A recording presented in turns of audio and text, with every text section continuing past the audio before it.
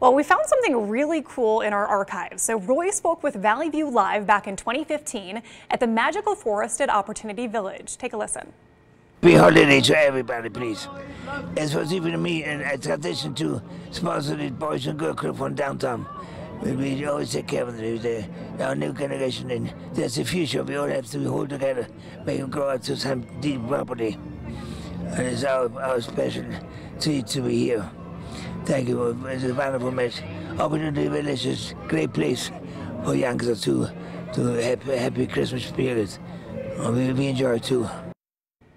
Funeral services for Roy Horn will be private, but there are plans for a public memorial in the future. In lieu of flowers, people are asked to make a donation to COVID-19 relief efforts, and we have those links on your screen right now and also at ktnv.com.